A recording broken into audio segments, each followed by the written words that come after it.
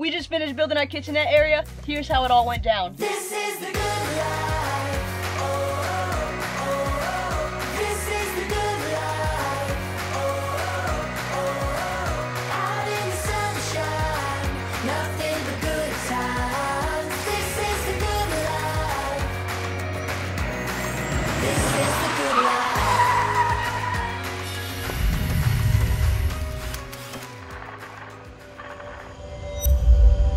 What's going on, guys? Welcome back to another episode of the 30-day van build. We are officially on episode 9, I want to say, and it is day 15. We have reached the halfway point. It's time to build a kitchenette. Remember, we're still a little bit out of order because our windows are still back ordered. They should be getting here any day now, and then we can carry on with building things in the order that they probably should be going. First up, I'm gonna need you to subscribe, so you can go ahead and hit that button down there, hit subscribe and turn the notifications on, because there's new van build videos every single Sunday, and it's always a tongue twister. 1, 2, 3, 1, 2, 3, 1, over and over again, going right back to the start, starting from where we begin.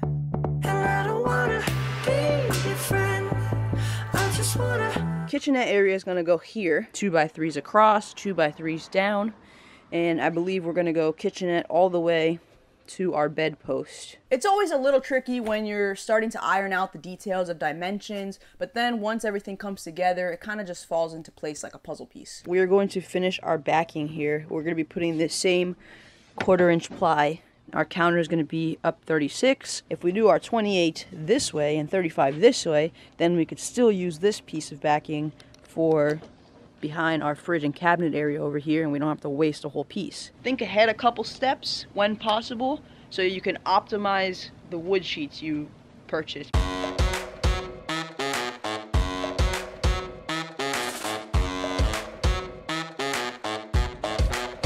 Cover this little backing with some polyacrylic. I said it right. I'm gonna go ahead and cut some legs. Okay, bye. Hey Jason, I'm done. What's taking you so long? You've literally cut one piece of wood. 3. These don't look the right size. We got these done, plywood done. That's about it. We still need all these strips. We might run out of wood.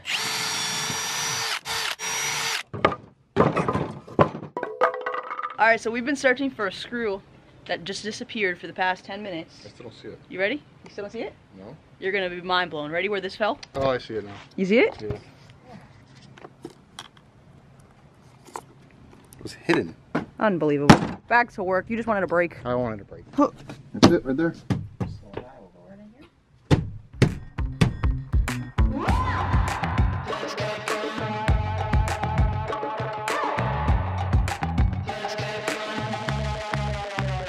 So now that we have our fixed structure, we can base our kitchenette framing from that. Well, it has started to rain. We're gonna give it a couple minutes, but if it doesn't stop, we're gonna count this as a half a day, because we can't be gypped out of a whole day just because it started raining, you know what I mean? We did get rained out yesterday. We're probably gonna get rained out today as well. It's like an 80% chance of rain, so we're just gonna call this the second half of day 15. Of course, you know, people are repaving the road today, so that's just the way it works. But where we left off is we need to finish making the frame of the bed on that side, so that way we can build off of it for the kitchenette. Yesterday we only got like 8 cuts of wood done, because Jason is Speedy McSpeed. I keep on running back to you. I can't lose this time. And no matter what I do, I can't lose my. We have the framing for the kitchenette ready to go. We don't have it drilled into the floor because we're going to be taking it out to paint it and prime it and all that kind of stuff.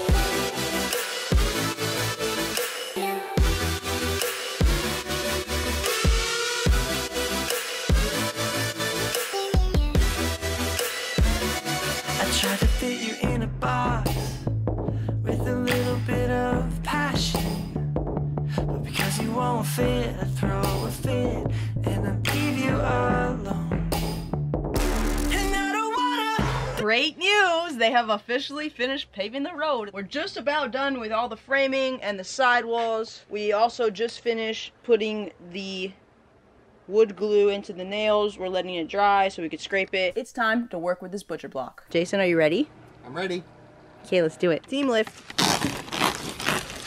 Ooh, girl. We're pretty much prepped for our countertop. We double checked our measurements. This is a pretty expensive piece of wood here, so we want to make sure everything is as close as possible. And, you know, if at the end of the day something happens, well, it's just a piece of wood, so. Now, Jason's getting ready to cut, and he's gonna put his saw through a little bit of a challenge.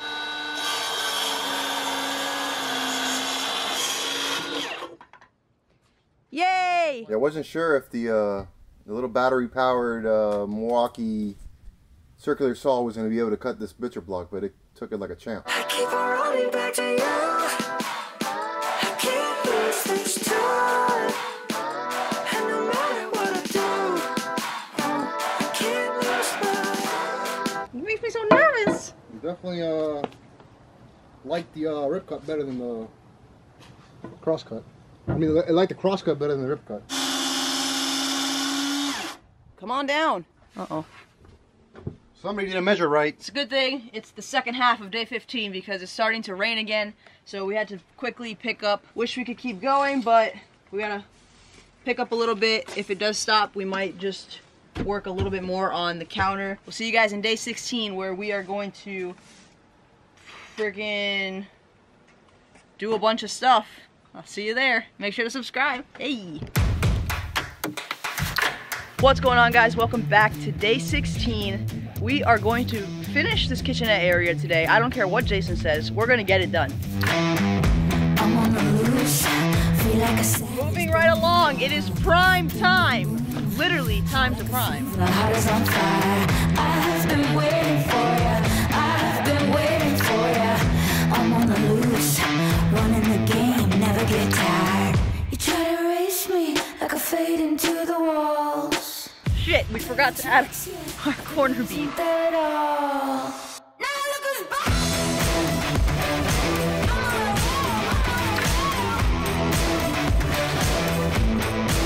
We have our wall in place now with our garage break apart, whatever, I don't know if that's what you want to call it. But now once we put in the kitchenette, we'll just butt it up against here, and then that's how we'll know everything is in there nice and secure.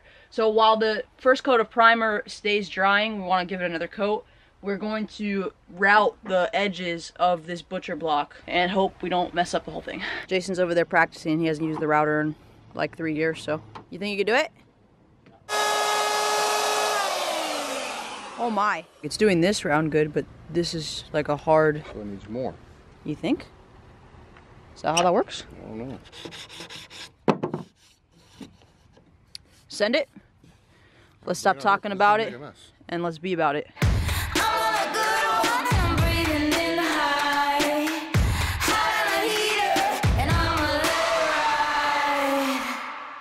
Now I won't feel like I'm gonna get my noggin cracked open when I hit it. While we wait for the second coat to dry, our butcher block is just about ready. So we're gonna do a little bit of work on the other side of the kitchen area, which brings us to this week's sponsor. Isotherm. We want to thank our friends over at Isotherm for sponsoring this video. We chose to go with the Cruise Elegance 130 fridge because it was the most similar to our current truck fridge in our other van, and we liked the size of it. We never had to like worry about Jason's beers fitting in there. We never had to worry about my food fitting in there. It was just all around win-win. We also like the door open. We don't like having to like, what is it called? Chest style. Yeah, chest style. So this is what we chose to go with. It's basically our fridge, just much more elegant, hence the name. It's the same compressor as the truck fridge, the Dan Foss. So they're super quiet, super efficient. They're made for this. Isotherm is by Webasto. I'm probably pronouncing that wrong, but if you check out their website, they have different types of fridges on there. They have the truck style, they have the trunk style, they have little mini... Yes, they have stainless versions as well. We went with black since we're kind of doing the darker theme. Enough chit-chatting. We have to build a frame around this so that way we know what else to do. Hey, our lunch is ready. So this big guy is gonna be going right over there. We gotta put some 1/4-inch ply here to cover up all this wool. All the way to the floor, right? Other line. It's a pimple. That big thing on right there, that massive. That was chapstick! I told you I ate my chapstick here. Bianca. What? It's too short. Ruh-roh. It's okay, guys. It worked out. Worked out, right, Jason? We'll make it work? Perfect. The key thing about these isotherm fridges is that the door is reversible. So right now it's opening this way. There she goes. Door for sale. Just kidding. Voila! Now we have a left-sided open. The reverse door fridge is super clutch for this build layout that we did because it would just be really awkward if we had to pass the fridge every time we wanted to open it. Ay, ay, ay, mamma mia. He's gonna yell at me for leaving it like this.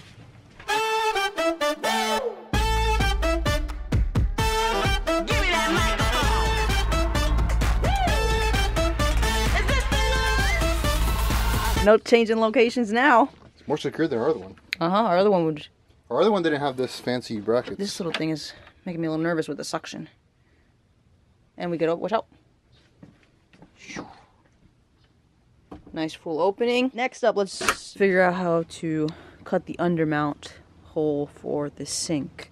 So we marked from the bottom where our 2x4s were, and then we're making sure that we have enough space for our little clamps to be inside of the 2x4s. Pretty much on the last project that we're gonna be able to do for the day, and that is cutting the sink for the cutting the hole for the undermount sink. Cutting the butcher block for the undermount sink. Same thing you said. It's exactly the same thing I said. But anyways, so in order to use the we want to use the router to make the hole so that it's nice and smooth on the inside, so you see a nice piece of butcher block. So to do that, we're going to use the router. Basically, we're going to make a frame around the frame of our sink cutout, and that way the router will just go up, across, down, back, and circles, and as it goes, it will keep dropping lower, right? Jason, right? It's called the jig, yeah. It will keep dropping lower as you go around, right? I have to manually drop it lower. It's not gonna do it by itself, but yes. So you go like a couple times when it's clean, then you drop it and it's in the same spot, the same cut, over and over again, until the hole is cut out all smooth. So that's what we're building right now. Womp, womp, womp. This won't work out. Attempt 2. They're a little weenie, but hopefully they do the trick.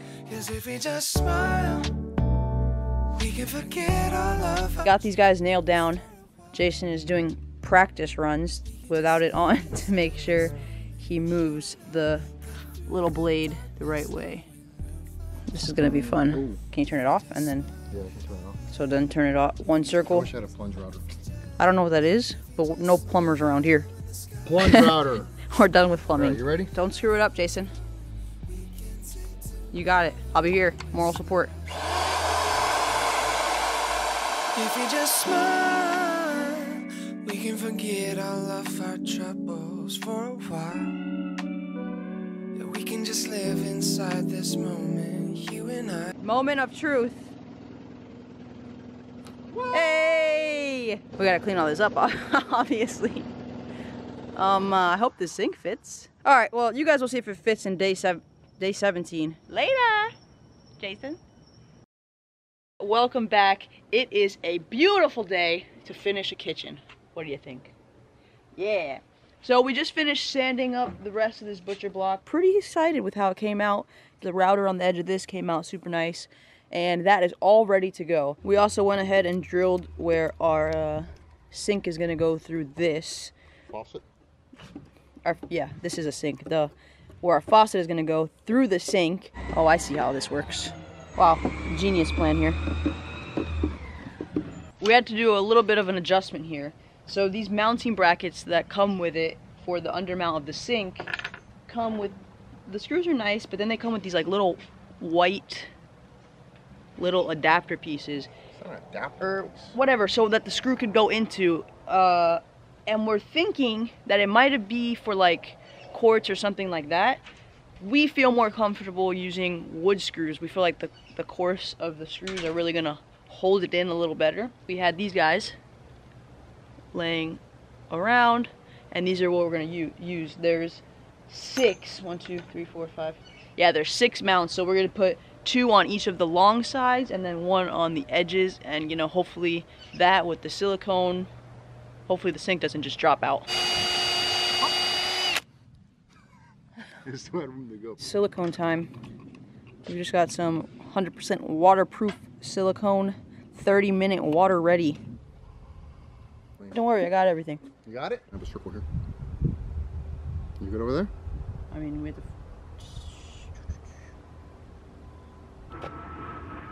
Oh.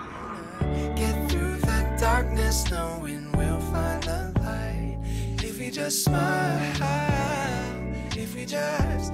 What we're gonna do now is we're gonna drill from the bottom all the way until the drill bit pops up on the other side. We'll flip it and then continue from the other side. And go. Goodness, look at all that smoke. Burning it. Oh shit, literally about to start a fire. Give it a second, it's literally burning it. This is gonna catch on fire. Alright, Jason. Dullest freaking drill bit in the whole game, right here. Probably older than me. Probably. It's a nice. It's crooked. I've been trying to tell you were cutting in there crooked. You don't listen. Now it is time to secure this guy to the ground. Finally time to begin staining and seeing just how close we can get of a color match to our ceiling and floor. What do you think? You think it looks the same, Jason? I think he said yes. He's not wearing his I'm thinking shirt, so I'm not really sure. Speak up for the people in the back. I didn't say it's gonna be wrong, it's gonna be different. I think it's gonna be close. perfect. So we were trying to match the stain from the roof to the floor, and to the butcher block, which is 3 different types of wood. We got pine, birch, and then imitation oak. The goal with the black Not like is not to do that. Too much sauce. Jason, no. Wait a second, Bianca. Relax, bro. It looks like poop stains on there. Well, you're the one that wants to add black. Less sauce, Jason. Got some gray. That doesn't look like our ceiling. I told you it's not gonna look the same. I think we need to add more browns. Yeah, if we just smile, if we just smile, Our kitchenette butcher block countertop is in. It is a pretty close match to the ceiling. It's not a perfect match to the floor, but you know, it's a different type of wood, as Jason. All the way down, Griffin. Well, hello, where are you? So, do you have a flathead for me? And there's our little sinky sink. We have the PEX cables ran to the attachments like we had, clean into the bottom of the faucet. And then here we have the drain, some contraption we had to set up here, going to the flexible hose, and then into another contraption with a cutoff valve here. It's testing time. Are we good? Yeah. Bunch of stuff in here that's just gonna stick. Whoa! We got water. And leaks. I see none. So close the valve, the drain valve, and fill it up. See what happens. Oh, okay. Use your big rope. There you go. All right. Oh, So, I can't. Look at you. well, I'm trying not to break it out of the thing. All right. ahead. So our valve is closed now, and ideally this should fill up. Well, it will fill up if we don't run out of water first. All right. I think it's full. Quiet on set.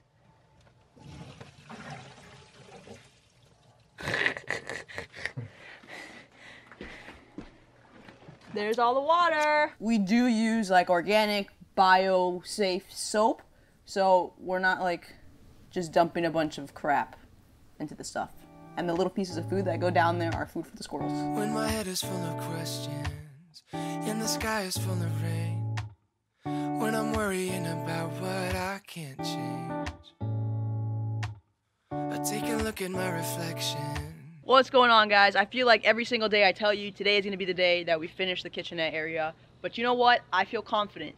Today is going to be the day that we finish the kitchenette area. What we're doing right now is we're finishing up our wraparound blockage area of the fridge and adding more butcher block on this side because counter space is a necessity for us. And then, oh my gosh, I forgot. What? The cabinetry. That's for today too. No, we're gonna finish today.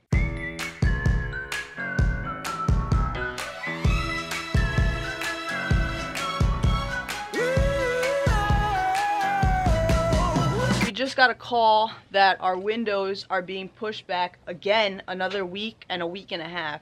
It's really frustrating because we've had to do a lot of this build sort of out of order because we don't have the windows. It sucks, but you just gotta roll with the punches sometimes. Alright, I guess back to building what we can build. All of this joy I've been stealing.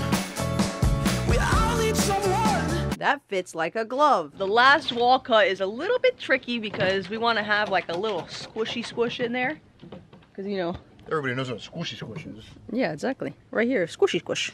It goes. We're gonna be. Okay, bye. So this little tool here we picked up for the van build, it's called a Craig Rip Cut, something of that sort. And it's basically so you could use the factory edge and cut straight lines. So when you mount this plate to your circular saw, this guy goes along the edge and your lines are straightish. Call me a man on a mission. I'm guilty by my own admission. Locked up, but I break free. No chains could ever take me. Can't stop, won't stop. Pain in the ass to cut on this side. Goodness, but it's in. And we like it because it's not too blocking. Hi!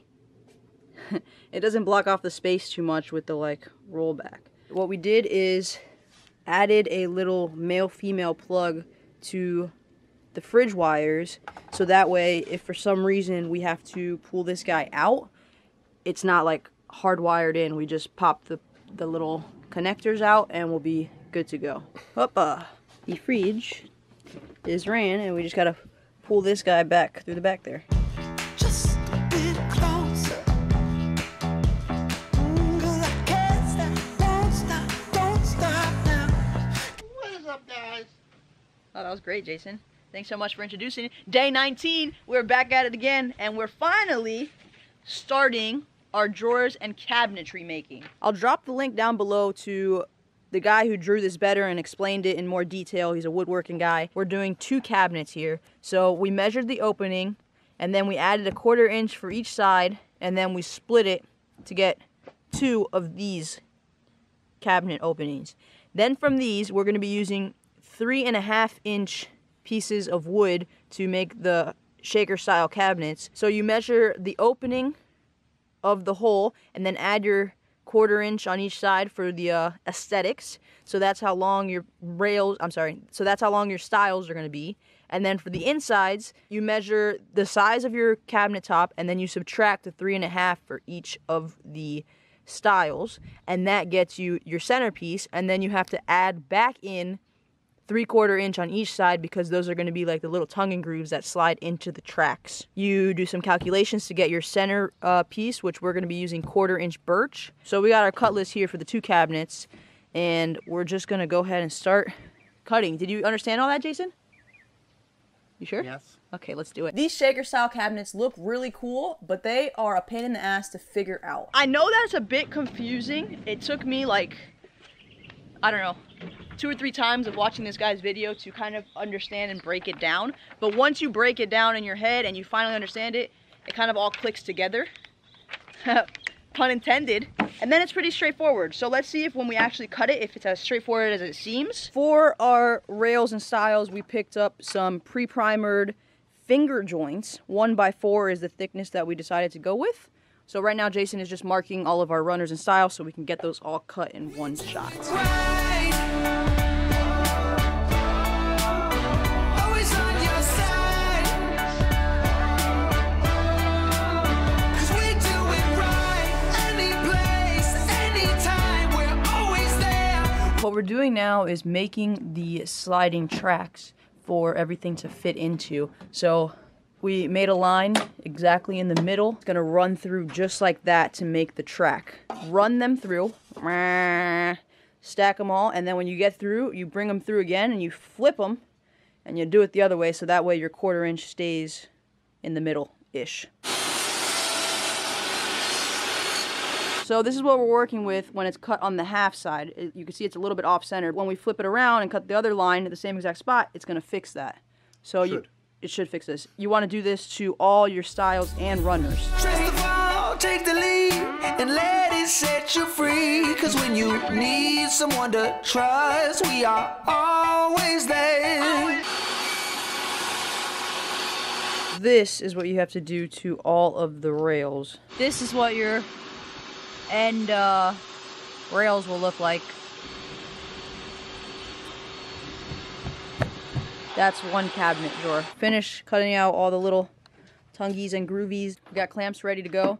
We're going to go ahead and use wood glue to tie everything together and then clamp it nice and tight so that it gives it time to dry.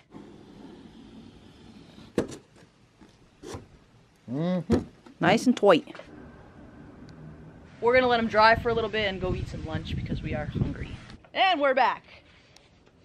And we're tired. We took off the clamps and everything held together, so they are good. These are my beautiful diagrams for our drawers. 2 of them are gonna be shakers, and then these are too small to be shakers, so they're just gonna be like 3/4 inch ply with, like, I don't know, maybe some scrabbles on them. Yeah, it's gonna be this. I really like the shaker style over the what we had in the other van, just one sheet. Gives it a little more dimension. Cabinets getting primed and waiting, so oh yeah, we also went ahead and made our little drawer boxes.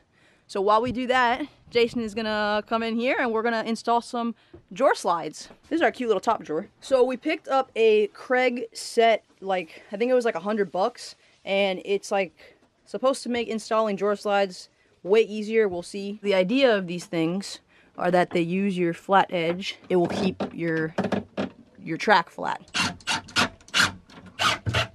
The same exact pieces flip around and hook, so that way you can put the drawer on and it will support it while you screw it in.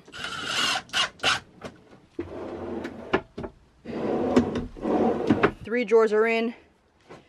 This is really kicking our ass. It's time for the faceplates. With the spacer in here, and then we're trying to, like, drill the faceplates in from the back.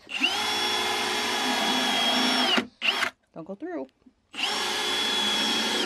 There they are. It does look pretty nice though. Looks legit. I really like the look of the shaker style cabinets. They give it that extra little cherry on top. This is another Craig tool that came in the kit. It's for hinges. Comes with this contraption to drill.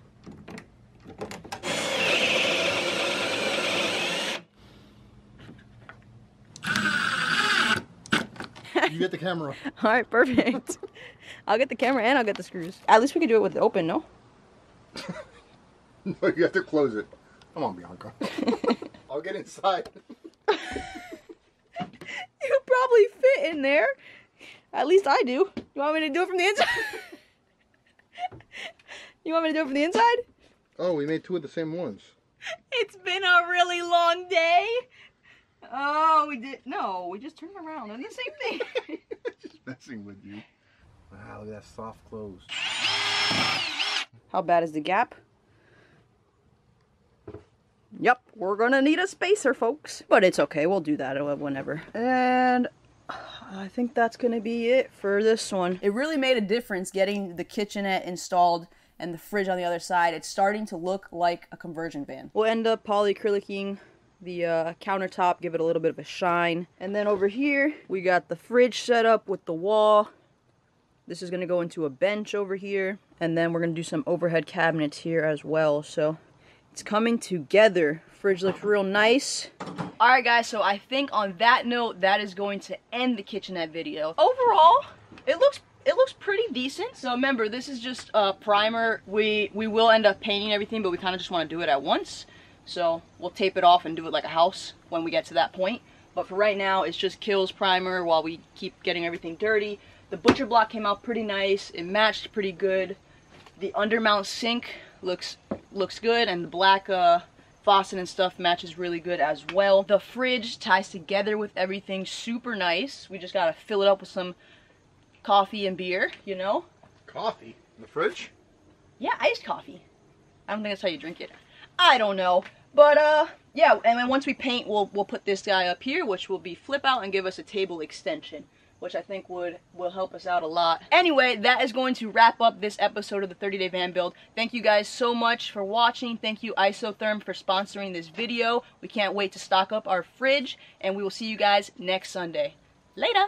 Next time on the 30-Day Van Build. Hey! This is the good life. Why can't anything be easy?